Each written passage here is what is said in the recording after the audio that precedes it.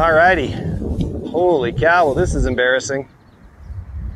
I guess you could say I was just a little outside on that shot. I was trying to hit 18 here at Common Ground and I managed to get it on the practice putting green.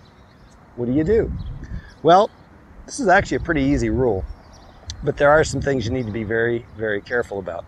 First of all, this is called a wrong putting green. Even though it is a practice putting green, under the definitions of the rules, it is a wrong putting green.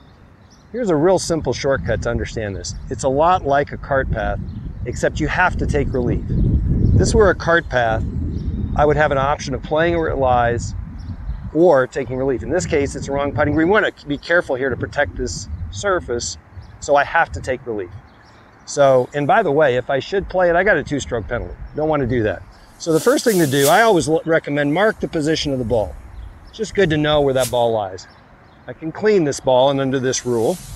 And then I'm going to go ahead and proceed as if I were operating very much like a cart path. I'm going to find my nearest point of relief, complete relief, stance, lie, area of intended swing.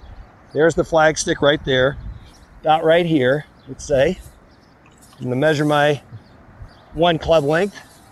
No closer, looks about right. And I'm going to drop it at knee height, and hopefully ball's in play and I'm ready to move on. The only thing, let's say I was a lefty. If I was a lefty, I'm going to need to get a little bit more distance. So my nearest point is going to be about here. Club length's going to take me about there. So it's pretty much the same outcome, but you got to get that stance off of the putting green. All right, let's see how I can do. One thing I'm going to do it fast because I don't want to be seen. Okay. No idea what my yardage is. Ooh, that's a good shot. Okay, just like that.